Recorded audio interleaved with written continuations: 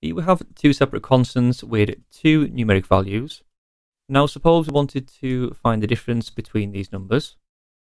We know that the difference between the two numbers is 3, but how do we work this out using JavaScript? Well, let's do a console log and find out how we can do this.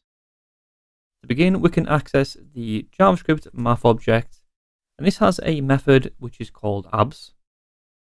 Abs is short for absolute, and inside of here we're going to pass in the number 1, which is our first variable, and then deduct from this the value of number 2.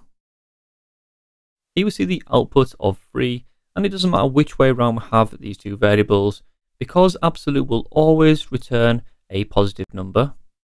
In addition to this, we can work with negative numbers too, so if this was negative 8 and also negative 11, we would still see the same result of 3. In addition to this, we can also combine positive and negative numbers.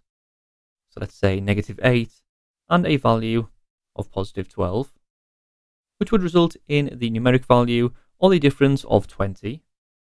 So with being coding, rounded numbers like this are not always common. Unfortunately, this same method will also work if we have values which are not rounded. So we can add as many decimal places as we want, and the difference will still be calculated and then output as a result. So this is a pretty simple but effective way, and the absolute method can also be used to convert a negative number to a positive number if required. So let's just say we had one single number, and this was a negative value just like this. Using the absolute method, this will always return a positive value of the number passed in. So we're just going to pass in the single value of number 1, and this now returns the positive version of our value.